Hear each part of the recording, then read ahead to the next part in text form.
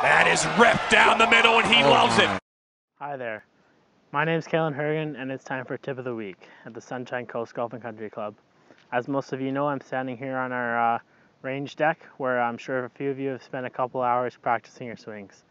But no one spent more time here than Richey, who spent countless hours on the range here, grinding and dedicating time to becoming the best golfer he could be. Wanted to make it professionally golfing, and unfortunately he was taken away from us much too soon. Now, even if you didn't know Connor personally, I'm sure you heard of him through a friend, family, or maybe through our newspaper where he's featured regularly. One thing about Connor was his drive to become the best, and of course his long drive. No one could hit it as far as him. He would blast it out there and you would stand there in awe. So this week I'm going to give you a few tips on how to hit it like Connor. Unfortunately not as far, but maybe a little farther than you were before. Let's get started. So to hit the ball far, there are a few things you need to do. First off, it's our setup. We need to set up to the ball with a wide stance, feel very connected to the ground with our knees a little bent.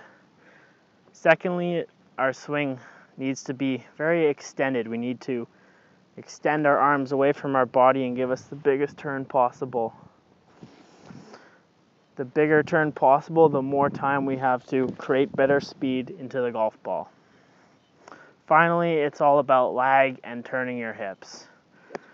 By lag, I mean how far the club head is lagging behind our hands into the ball. This allows us to generate more power and speed.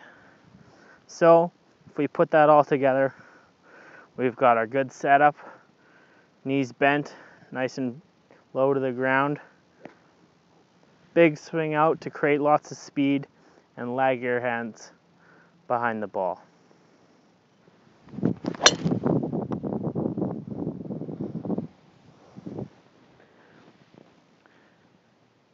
Now that one might have not gone as far as Connor's, but it did go pretty far out there.